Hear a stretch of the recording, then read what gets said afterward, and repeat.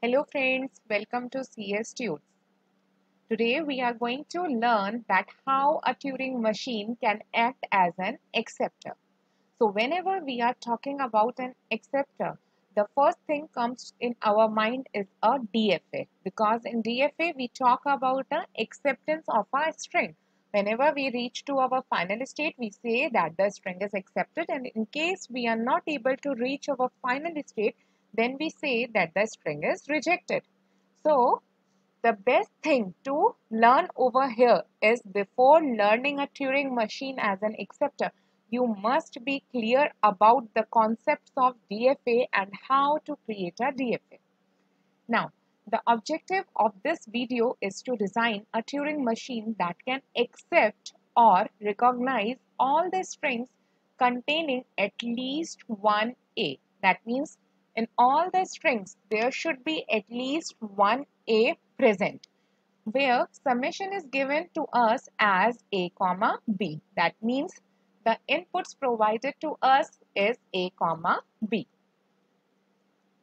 Now, as we have already discussed many a times that a Turing machine is represented using 6 tuples. Capital Q is a set of states.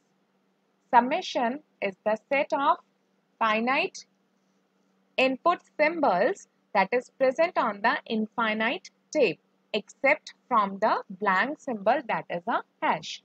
Gamma is the set of symbols on the infinite tape, including the blank symbol hash.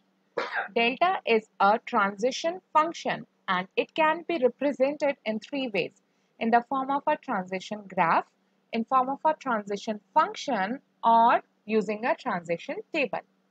In this example, we are going to use transition graph or transition diagram in order to represent delta. Q0 is the initial state of a Turing machine, and H is the halt state of a Turing machine. Now, let's see what is the minimum string that must be accepted by this particular machine. So, the minimum string that can be accepted is a single A, because it should contain at least one A, but there is no restriction on the number of B. You can have 1B, 2B, 0B. Any number of B's can be there. So, suppose there are no B's. That means there are 0 number of B's. Then, in that case, the minimum string possible is a single A. And the other possible strings will be, it can start by a B and consist of a single A and then again a B. It can have double A, it can have BBA, ABBB, then AABB. Any number of A's, any number of B's, in any order you can have any combination of A and B. But the only restriction is that there should be at least one A. Now, in order to design a Turing machine as an acceptor, the easiest solution is to first generate the DFA for this particular question. So, whenever you are asked to generate a Turing machine as an acceptor, you must first draw a DFA and then convert this DFA into your Turing machine. So, it would be very easy for you. Now, if we talk about a DFA, so as we already know that for generating a DFA, what we are going to see is we will generate for the minimum string. So let's start now. Suppose there is a state Q0. It should contain at least one A. Suppose I am providing a A.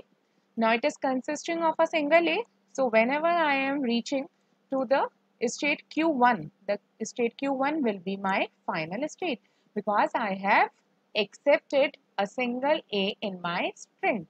So this is the minimum DFA possible.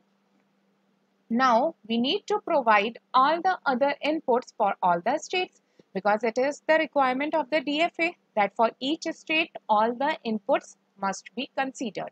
Now if we consider the state Q0, so the input A is already considered. Now let's talk about the input B.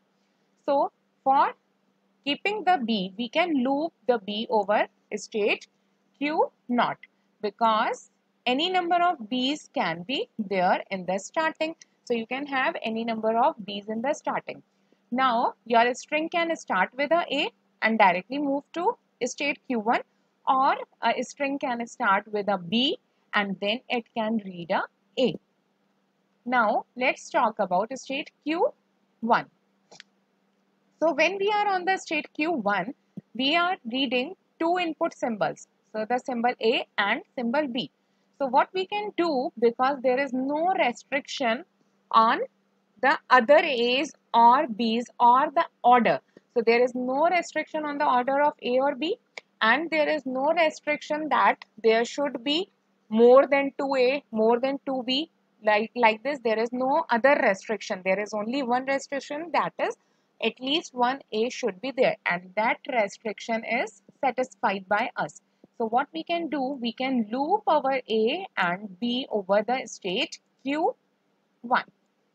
So this is the DFA that is generated for the machine that can accept all the strings containing at least one A.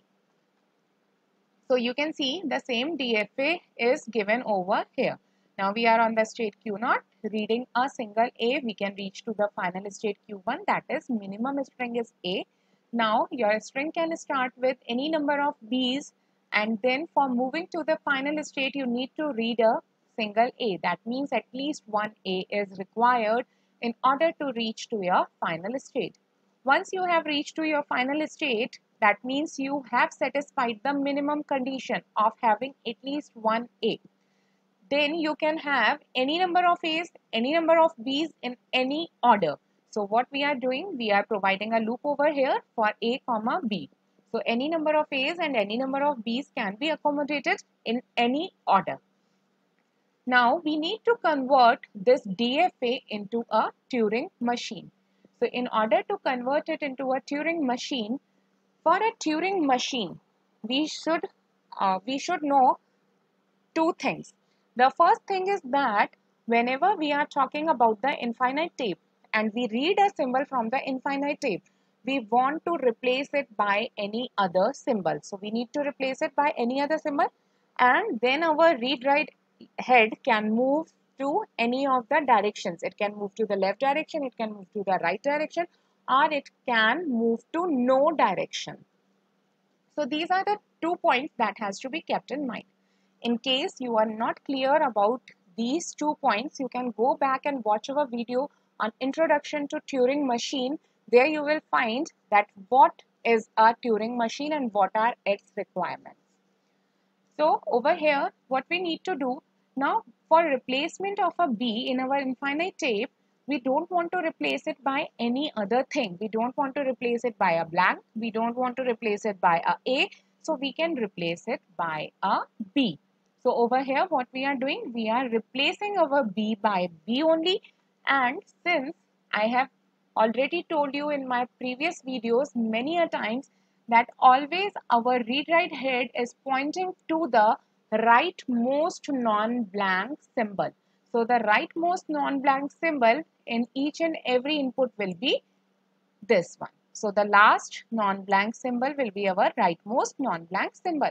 So whenever we are starting our machine from the rightmost non-blank symbol, we need to move towards the left direction in order to read the other content of our string. So initially we are on the rightmost non-blank symbol, and once it is read, we will move towards the left direction in order to move to the next input symbol on the infinite tape. That's why B is replaced by B and the movement of direction is towards left. Now let's take an example. Suppose we want to have a string B, A, B, A, and let's say A. So this is the string which is containing of 3 A's. So 3A is more than a single A. That means this string should be accepted by our Turing machine. We are on the rightmost non-blank symbol A. So we are on the state Q0 and reading the rightmost non-blank symbol A. Now A will be replaced by A only. So what we are doing? We are replacing this A by A, and the movement of direction will be towards left. So we are writing a L over here. We are moving towards the left direction. Now we have reached to the state Q1. Once we have reached to the state Q1, we are reading the second A. Now on reading the second A, so again, as we have provided in our DFA, this loop was for A, comma B. So we can write it like this also, A, and under A we can write B. So instead of writing A, comma B, you can have A, B over here. So this is what we are using over here. So here A is replaced by A and movement is towards left. Then B is replaced by B and movement is towards left. So we have used A, comma B both. Now when A is read, so A will be replaced by A and the movement of read write head will be towards the left direction. Now read write head is reading a B and B will be replaced by B and the movement of direction is towards left. Now it will read again a A is replaced by A, movement is towards left.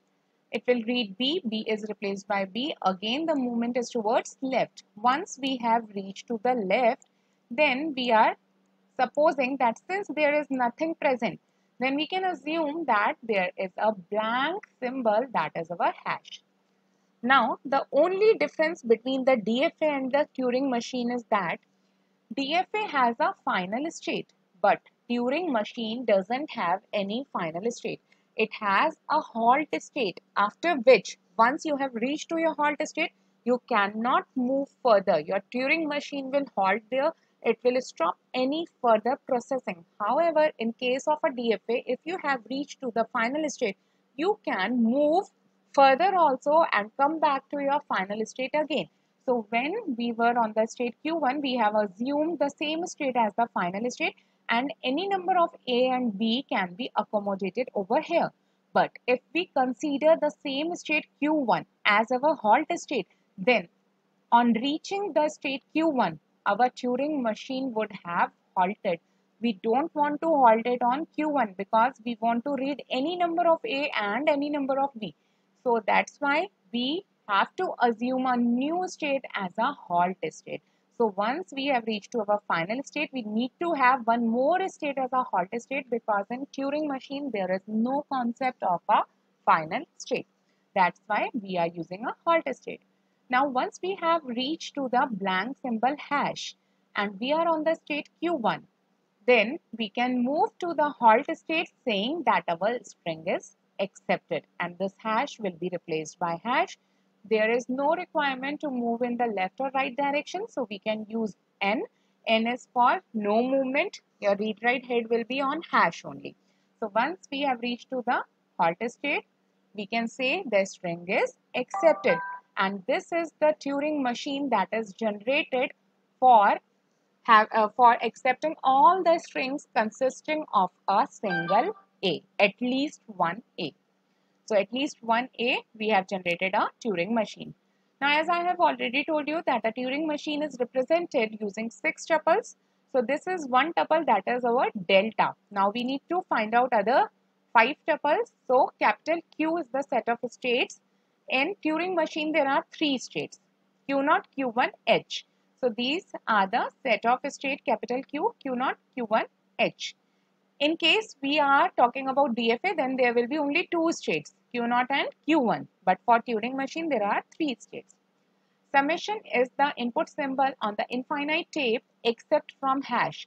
So we have 2 input symbols, A, B and A. So A and B in the order we can write A, comma, B, and hash is not included in summation. Now the other is your gamma, that is the symbols on the infinite tape along with the blank symbol hash. So gamma consists of all the symbols on the infinite tape A, comma, B, and the hash is also included in gamma. In our case, the initial state is Q0, so Q0 is equal to Q0, and halt state is H, so H is equal to H only. So in this way, whenever you are asked to generate any acceptor for a Turing machine, you can generate a DFA and convert it easily into a Turing machine. That would be much easier. Thanks for watching our video. In case of any queries, please leave a comment in the comment section below. Stay tuned for further videos. Please like and subscribe our channel CS Tudes. Thank you.